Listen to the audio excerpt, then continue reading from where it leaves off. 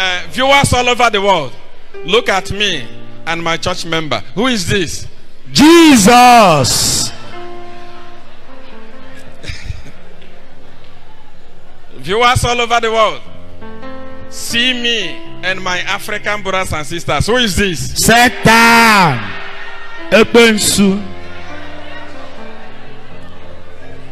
So how is that Satan and that is Jesus?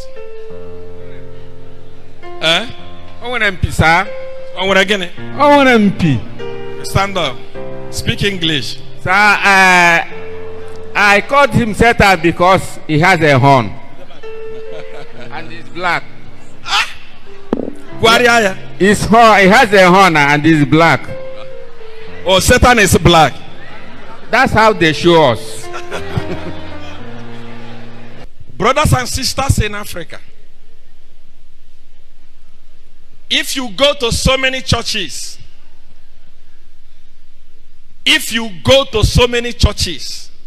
in Africa today, you will see this picture. I'm not even going far. In your house, if you have this picture in your house, lift up your hand. Or any Jesus picture, lift up your hand.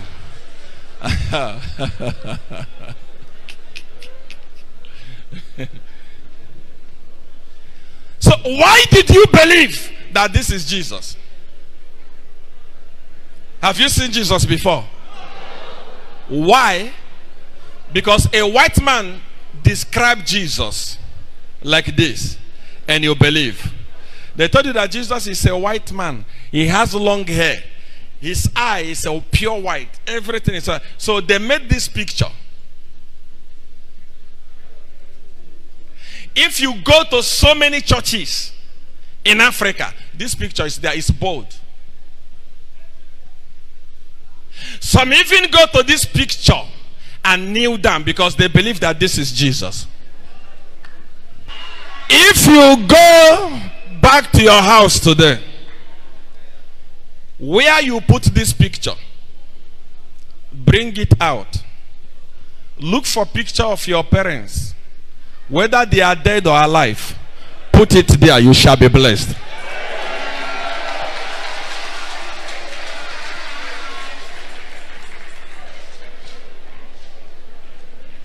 Africa, are you hearing what I'm saying? There are so many of you in your house, where you are, in your house. The picture of your ancestor is not even there. You don't, if I ask you, describe your grandfather, you can't describe him. But you carry a picture for a man that you don't know. It's painful that you will walk into a church. When you arrive in that church, the man of God will put this very big, this picture on the altar. Very big. And that man of God from that church will tell you, praise the Lord, hallelujah. Your forefathers were worshiping idol. Is it true or false? Now, because you are brainwashed, you believe that our forefathers were worshiping idol. Maybe your forefather, I was talking to a man here the other day. Maybe your forefather told you to say, this tree here, anytime you have problem, go there and pray. Or go there and pour libation. Something will happen. Now, man of God will tell you, I'm coming to your house. Prepare 600,000 naira. Because I'm coming with the 24 prayer warriors. We are going to pray by fire, by thunder. That idol in your father's house shall die. That man of God that is coming to kill idol in your house, there is an idol on his altar.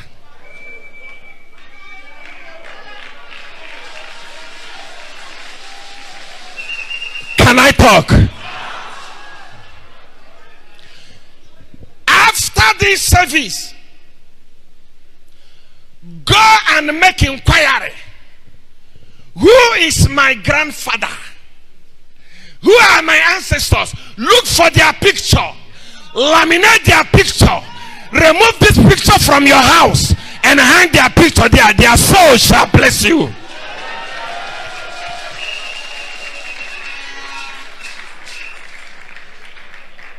This is not Jesus.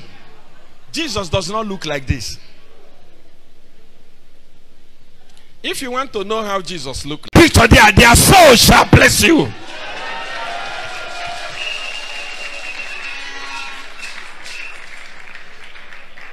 This is not Jesus. Jesus does not look like this.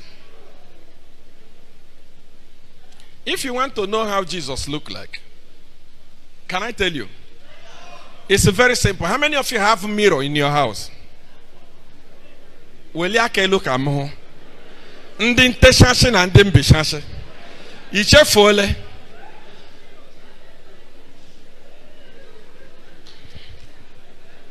You have a mirror in your house. After this service, go to that mirror. Stand on that mirror. Anybody you are seeing in that mirror, that is exactly how Jesus looked like.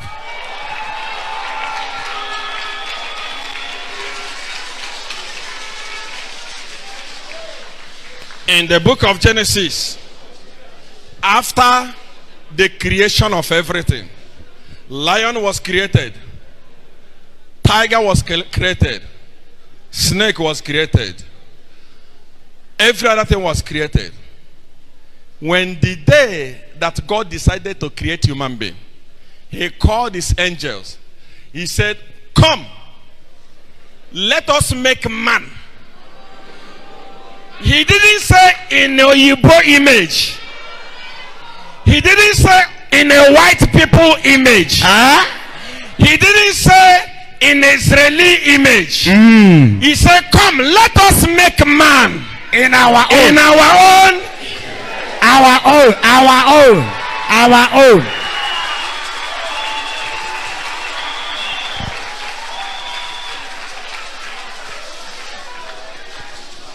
If you want to see how Jesus look like, go to the mirror in your house. The image that you are seeing there, that is exactly how Jesus looked like.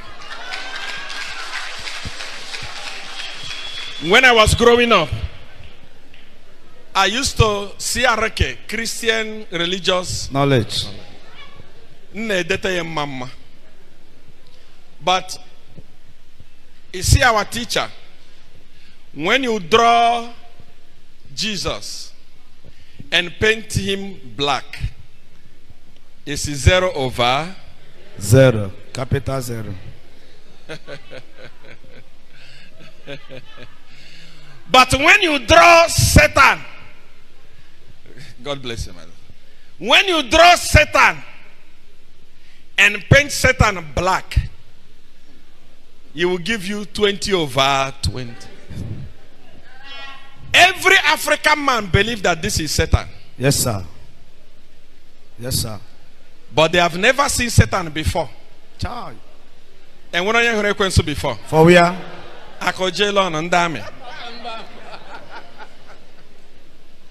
Papa took me what? Have you seen Satan before? For we are. But you believe that this is Satan. Child. That's why when I ask a question, who is this? Satan! Memo be akwa baba OB4GH TV official. The name still remain or buffo back up. NSA da for Adom Yamedia me Katremada Bujim emoja area frusane. Nese aseda and Edmo Adom Yam because Joyano a dosu. Nini penny nanya. Ebi dia o man sorry Katremada Bujim. Nemoja dear frusan dia nese dia sina. Elebema die kuya dumso presso nenso Adom Yamiada or ma. O man Ghana. Se Gina hay o madum Kenya bear 20. Oh. Oh my Ghana, the baby I do it there. You hear? You standby power. Kodumso wait dear. Hey. Notwithstanding, and then some brain or and then once I may catch them myself. May the audio be ever back out. Audio no. Baby a free banner, a free the camp of Church of Christ. Yes. Who say me cause I same way. Audio only free the camp of Church of Christ. Obia or who in summer air coso our the Church of Christ. And some agenda or massive share Ediafa Stephen Adom the prophet of God, the voice of God, and I win.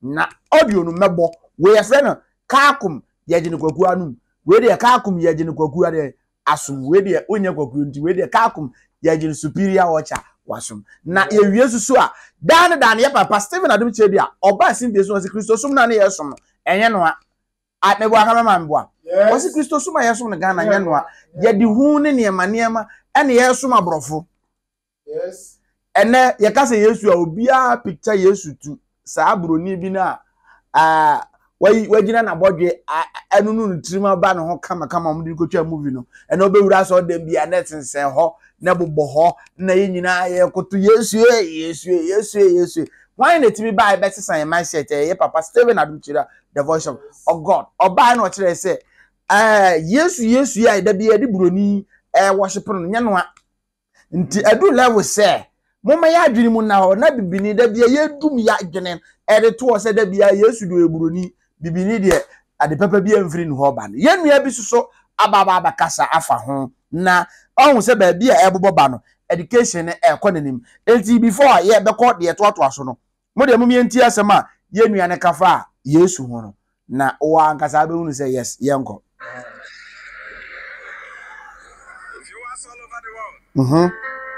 What and my African brothers and sisters, who is this? What?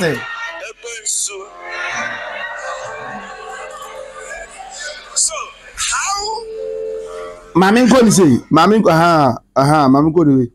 Viewers all over the world, look at me and my church member. Who is this? Jesus.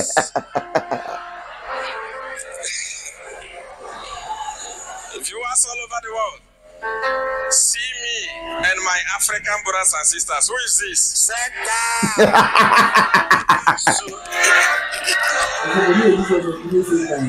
So, viewers, brothers and sisters, see this one, black wire, Satan, Kokoya, why Jesus. It now your mindset in negativity. Say, I did to be able some.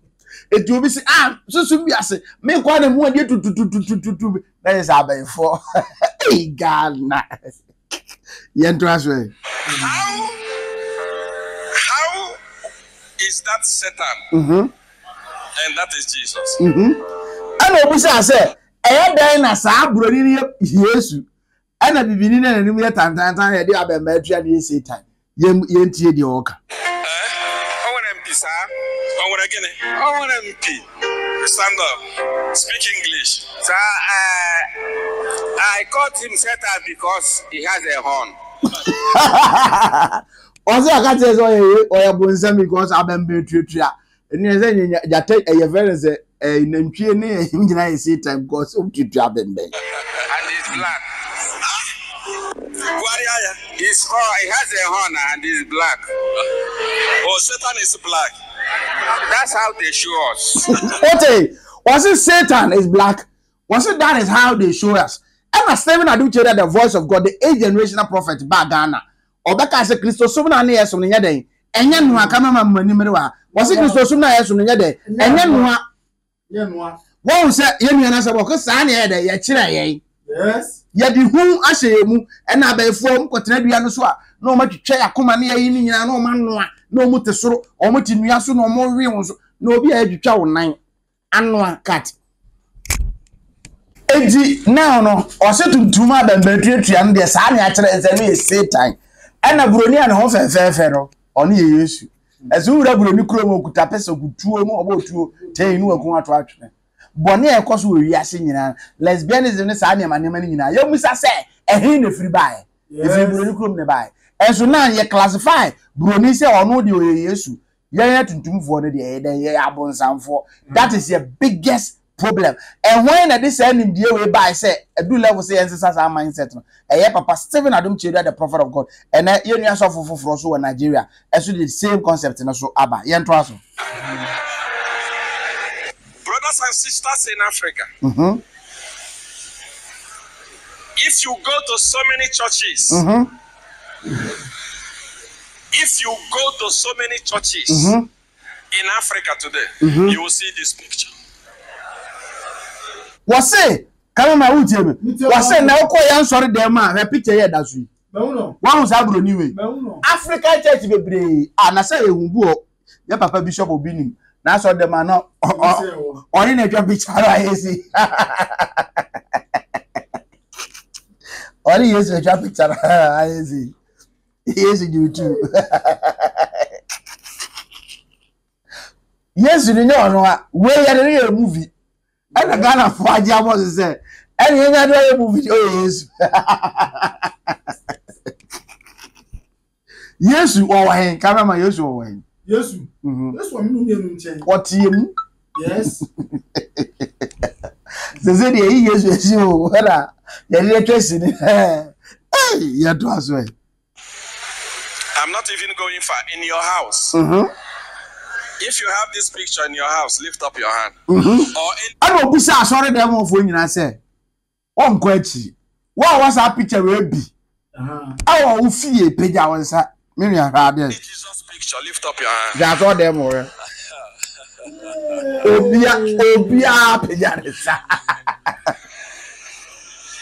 So why did you believe that this is Jesus? I know say ya dey na mo ji this way Yesu. E na we bonsam. Have you seen Jesus before? Why? Because a white man described Jesus like this, and you believe.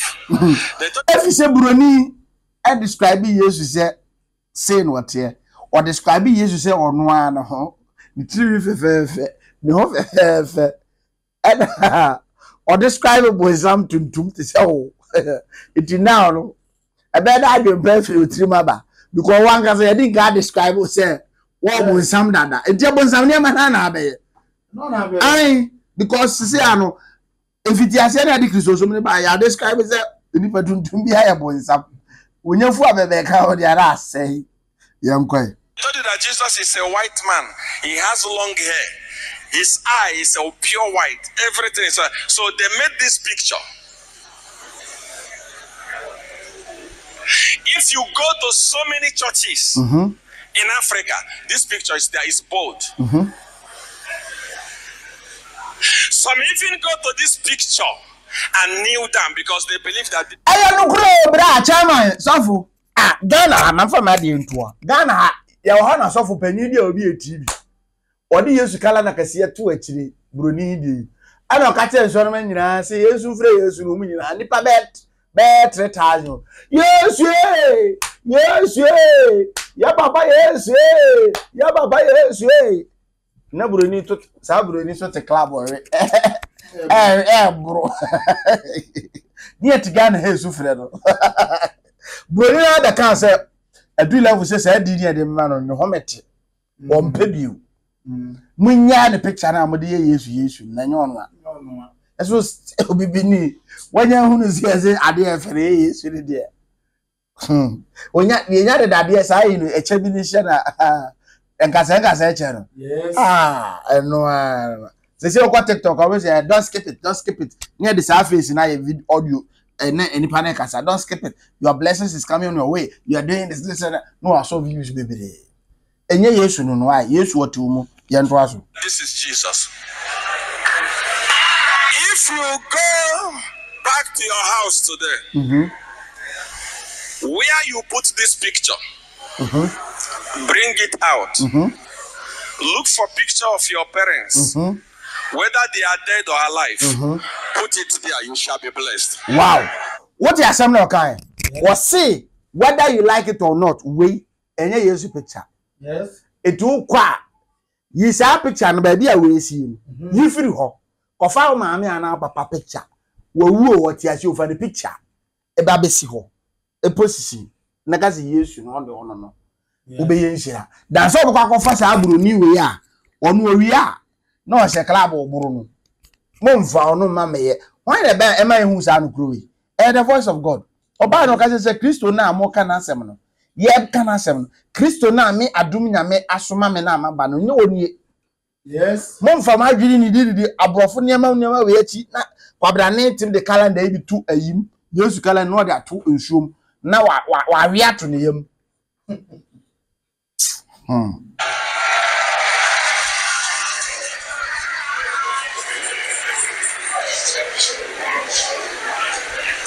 Africa, are you hearing what I'm saying? There are so many of you in your house, where you are, in your house. The picture of your ancestor is not even there. You don't, if I ask you, describe your grandfather, you can't describe him. But you carry a picture for a man that you don't know.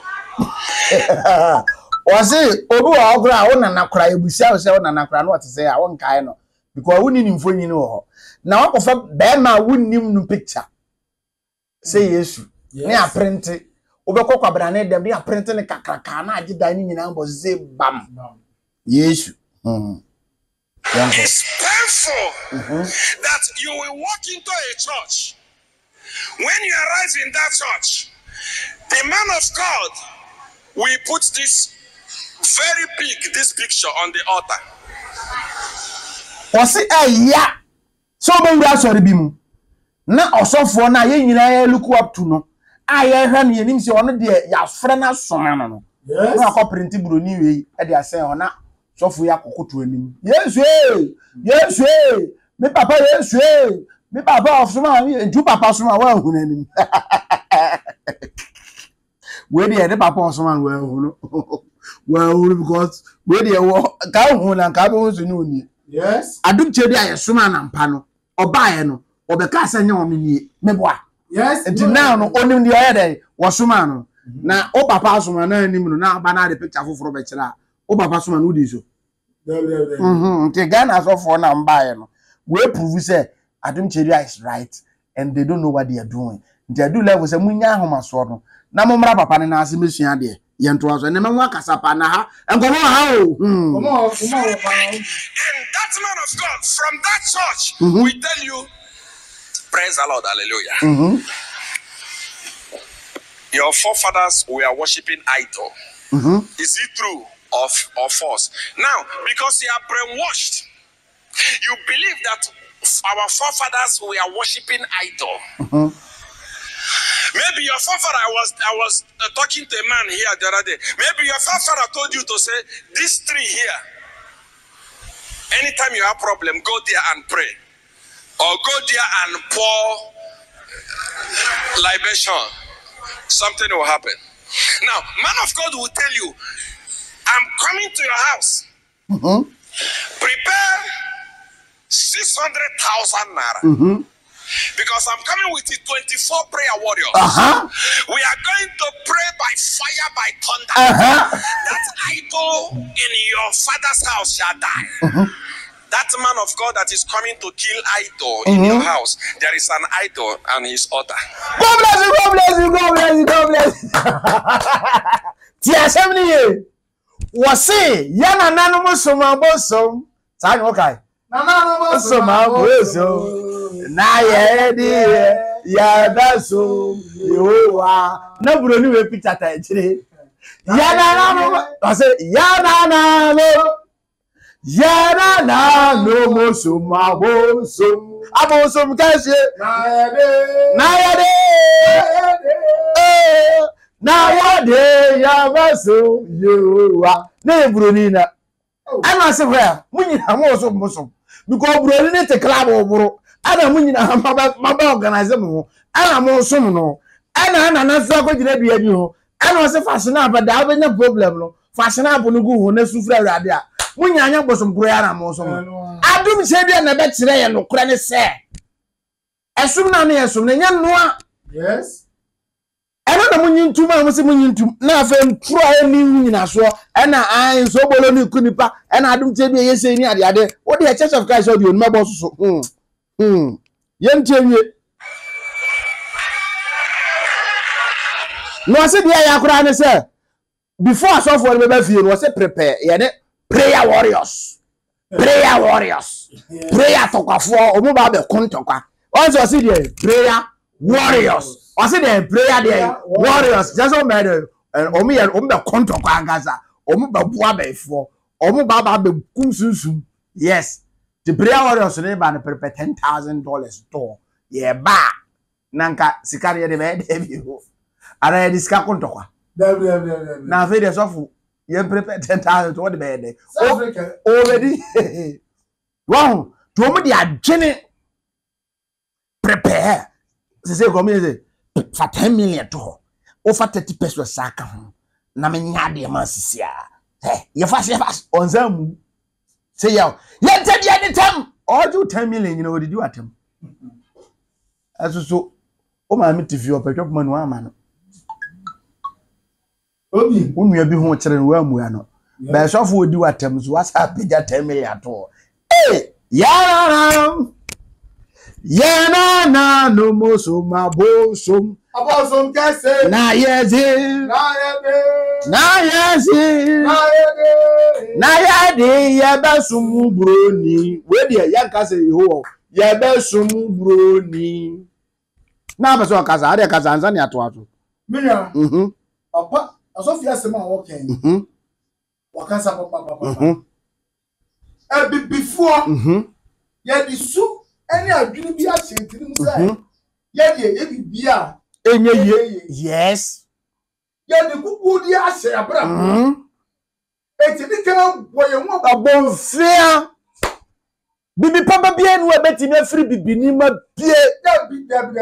Eti broni bibi ni ya ka. Yes, nya papa. Bibi ni ya mpabo aje say they made in China gu nya say ye nto. Kantan kaka asra ye. Bisa on say enipa dodo sign na afro car no. One say car bi ni nam krom. So car ni durable but they are not buying it. Again say bibi ni na ye. Ye yan ka say look down upon yourself. Yes. Your problem no mental slavery. Abrofuna be e de awura mental slavery. Omo de adwene enkwasoma guya adwene say yen de bibi pantimi mfiri emu ma. Enso ye man mu ye gold, ye diamond, ye manganese, ye bibia bi wa ha. Enua nyina timber ene ayi nyina mahogany nyina na abrofo no ombefa na ha. Bisa ase buroni krom obeye de wadua. O fine akudua. Suno aje ho aboso. Obedua kura adua no wonya na bebre ti se de ope esubuo ni krom ni nia kakra na ho no wo mu wo mu owura buo ni krom ba bia nua ho kama yes o mu da o mu suo fefefe enam na aye mu mu ma opa ko hunu buo ni kusie baako nefa ba abo no obedam eso Ghana ade obehu na kwabrane aba san barem opa ko hunu wo keke e wo buroni krom na mfre me yi ni ma na bonu kunu so wa na mu a wo na obeka wa kunu no yes wo de opa ko kunu buroni krom ezo ha ye chesi na ye chesi na nse mu se nkran bi no mu na ngura choro ada ya ye kopa mu ku ya owie ni hunam nyina tete ebe da mu ku ya me se mu ku o America wo de ni full player or America Kurunuma, or no be agro, the same person had in Hebado. Ubedu Kotoka International Airport say Kim, or at the time for Opa Faris or home, go is a Hunyana Berino. I walk wrong so you say Africa. Oh, Who no, run the sit die, but won't be me by the Kaza Bibini. Some messenger had them traveling. What the push? Yes, that's why I'm coming. Before no, yet they are doing just it. Say, yeah, no, the baby, no, bro. Members are watching you. Once every 4 years, be a doom son about. I didn't mean and find a solution of doom son. Nancy, a political thing. Every year, be a sabotage president. Very good. Obi, you better do so. You go, I was in Brony Croma. Omo ye castle. One man out of Louis Omo ye. I be before any robot. You put on shroud. 10 time, yes, say. Bibini ne bepeja. Bibini ne bepeja, bibini and peja robot. Na ho. Wiki waku. Se bibini and peja, a robot ne bepeja. Wow, bibini, okwa blochire, na ma bloni chose fashion. You say. Okosua ni dia no. Want me nye. Me se bibini wa blochire, o ka assembly ground, baby a assembly car. Ye hihye no. Obegina be 10 years aye adwuma. Onim ye de hye obeduru Ghana ha ontimi. O ka se tiko kro nhihye ohunu ye. Because in the mindset ni share. Media mintimi nyada e broni adwuma. Obi. So be ye kura na ye kura na ono aka se mi aga na ni be condemn. Ebe condemn no. Bibi pantimi mfiri Ghana. Very good. Ono ani ni bibi ni be condemn. Try abofra kete. I think that Salamias is a 4 years. Yes. Abemo. According to Tontura. Tontura Obi. Or no Tontura a car.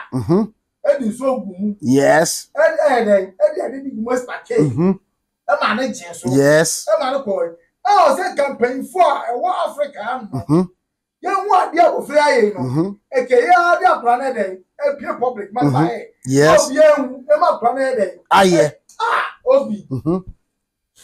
Ya fa ko ni kan to say o so le bi ewu efi na o di ensehunu eno na me hwe channel bi ga na o se frɛ no me hwe ne channel no me din kura me modest time no me bɔ no ma promote channel because me hu so o se frɛ no bi young guy was say what is the powder for?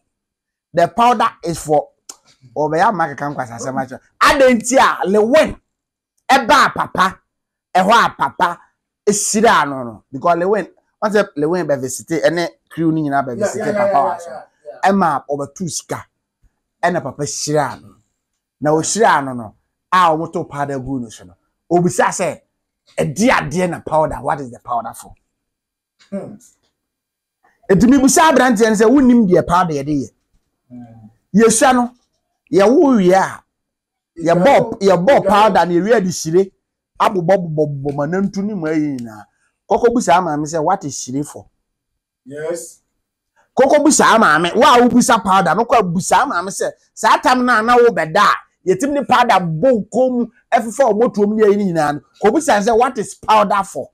At that time so ya bosoma ena na ye bo powder fa se mo mpe papa na sem ti ade bia wo papa no bia no mo pese mo chusu say woni ba bia opese obuild kosi opese obuild akosi say powder na ye bosom ne ma Obi. Papa no me chira branche na nsa no watami ato me chira won say powder na ye tugu le wen so no a sign of victory. Yes. Because Ghana focus say le wen enam say waba adum chebi anase no ohini David kwasiampanyi na wati ayi jama ho na omum panifo edidi ahemfufu atem e kasa chira aninti ni atiti no na no say beef o ka say le wen beba form. Yes. And then Musasa le wen waba form na o soro. Osoro enti at that time no na papa yes signification a kira say enkunimdie no eba nebuso ba ti muntungu no so ene emusa say Hollywood yo hen agu jakapia amone Evon Nelson Evon Koromu ni ade no van veka momo hen enye kuma wudu no muluku down upon them. Yes. Kuma would for near some of the Musini papa no. Yes. And then why not Timothy Rams no Abagana? And the way of Rifa. Why a dear free Philadelphia now, Mama say, and I'm so a copper panas and Baba form. And then when the Timothy celebrities I can see a legend. I will sharp and your friends Rams Noah and the other one you refili the count. What do Oma Bagana? Omo consume the energy in the coy because one. Omu feel comfortable. Yes. 2, otrio omu ka yie to their satisfaction. Yes. 3, otrio omu ka wie no. Sika ode ma omu na chi no.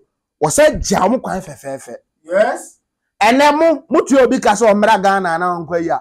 Mo de ni sika mani wi a mo mfa no ho. Whether ekwan obefa so obeba na didim ni nyina mo mfa. Belle won otreating sa 3 celebrities. Yes. With omu kokora na ye omu ya.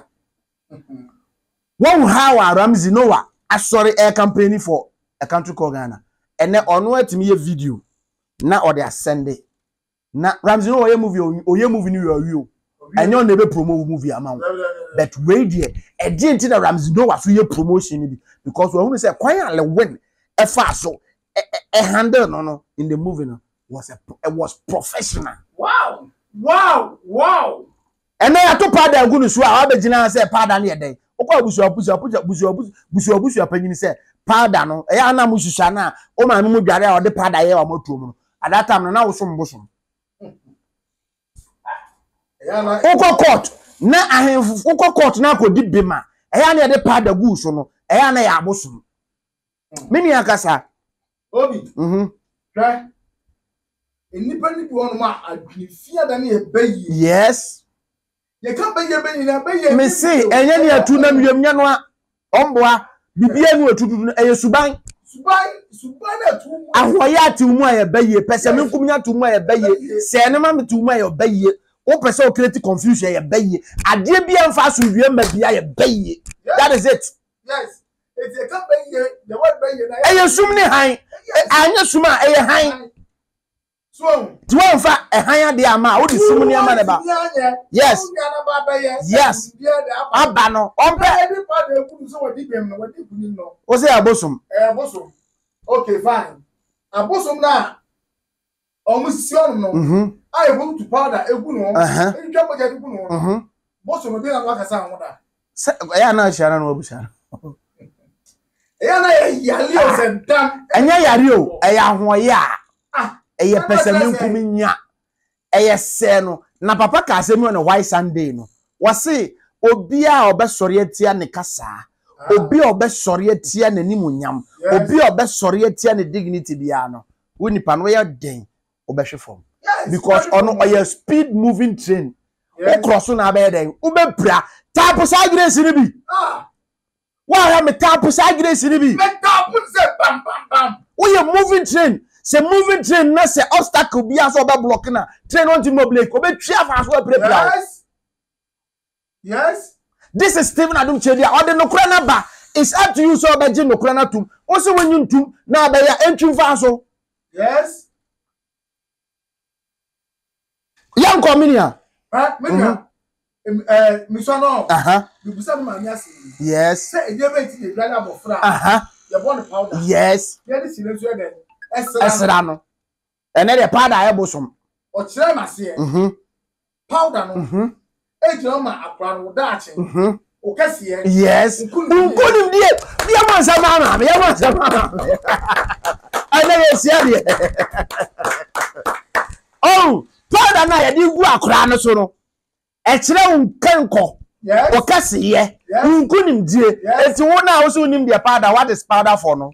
Si amobia eti na ati YouTube na okaka nkwa asem because ya mo powder ye de Vaseline esla Obi chire mi enko o ma nyanya se ete me bo a chire mi enko ye sua de chire uti chilas chire ai no tie ye de sraw ama hu ni padua no ama nu se do tie yes so eti anya na masasi so on do tie na ye de nam ni de abo ni nya che se bibi gina ho ma bibi yes eti powder kan ni padua a sign of victory me bo a yes eti now na adum che de anko akotu powder de Ghana se afa de e adum che de ade e ye bosom ene na Ghana fo nkura nyina na e abosom ne ene na me bo a because me nkura bre powder ya bo me nye bi ni e me say e du boy ko ya mo tuom ene fa ya de nko e ti woni de na e o ugo school a bitimi de bala de afam ko hunya yes not sure anyone yes sure no me na de moto ya de powder afred o me se powder e comfort dia internet na ya nyi na ti aso dem na ya bo powder na ya comfort no omo e da powder mu nya na akonfo powder mu nya na woni de powder woni de akonfo ne powder ne omu tutugu omu de biri ni pani so keke yes ade na obey woni se nya no kore je no hu powder ne bebere na aye busu musie no ode afam no ade koro ne senesem kwa no ayi ahe se echi eno nti ade nti na omu nya powder ne tutu na ose waben a mensem nie sika na bedam esije se omu tutu powder guso obi mitio eya na azan e mo mo de omo design crofo onu crofo e kan se oti di no enye konfo eye crofo ene no konfo o se konfo no chi so onu de kan konfo because ono buy no e odo buy yes also be bia be na buy yes it's that spirit na there you party wo no and they made it to need konfo but enough konfo ba mo nya konfo mo na just enough what they omudi na asesa and omo nkom bio almost all be a comfort. Almost by almost to challenge more. Almost not better for us here in just 1 second. Say the omode ba ya se yiska ni abuburo any abuburo who is that who so for na e kom de omo or ko ba omo na na unko yi mo kasi omo ya apronfo omo ya ri omo ya aza eti ya na ya dwene de all from yes e ko na omo de omo di bri en so yes e se kom no eniwo yes Jesus Christo e ba ye e bu ni moja ye de e pata yes e ma say de be ni na so ye de e to atwa yes so e ti omo ba ni say bone mbre de e wo e ti odi ba no ka so e konfo awa yes yes o be zam o be scam yes yes e ti so mo wa dun mu ana wo ma do be ye bia no o be ji na yes oba na bo se the chairman no osofu bi evangelist report so we say o ti preach that me come say okay o say omo kokro bi so na omo ko ye no as a comfort kokro comfort mo ekomo ni ba ko ekro mo say ade se ni se na e be ko so onye yes of the chairman here then ever to sansan yes and the kom what an start here hey big so hey nana hey big so hey big so the kom the chairman di bika and I say what you so do fence so you ah know what you am say yo mu na ye why there oh don't so afra necessary don't so the no don't so the no so ati ase eti obi ni na so so koto eti o ka che the chairman so ka cho so mo twa no yes na oba o mu ma ida ti e yes me ko te duro ba me ko te duro ma ba eti o say so do ye bra ara ze na dia comfort ara uti omdi ni pa so ye be ma na kurufu awo bra type yes no na never tell never that lechi obedware oso be ko na kutungura awo bai go ei na ene so eti so ye be ma wo na fa plata asa na se ade no wo ye no se kwa to fe pia ni mo mo tumi ni bia na se da bia no mo de azan enema azan we no na na mo da ga nipa esa se nipa na ni nyame I made it no for me. Yes. Then we go so ask me yes. So what you say? Yes. Wow. Hwɛ yɛn go back to audio na APSC ano. Deɛ mu sha se ɛde enti ɛna obi bɛyɛ asɔre o adwene we bɛbɛ ne ti. Mu deɛ mu yɛnti asɛm a ɛnkɔ so wi a yɛbɛto aso yɛnti. Siafu ya huwa show no mwenye mdeo waje mdeo wankao na oya semu mti mafanya bi mama ya am baby I'm just opposite Christmas Church of Christ chapel ni amini obaye on do 10 feet walking distance for me mabo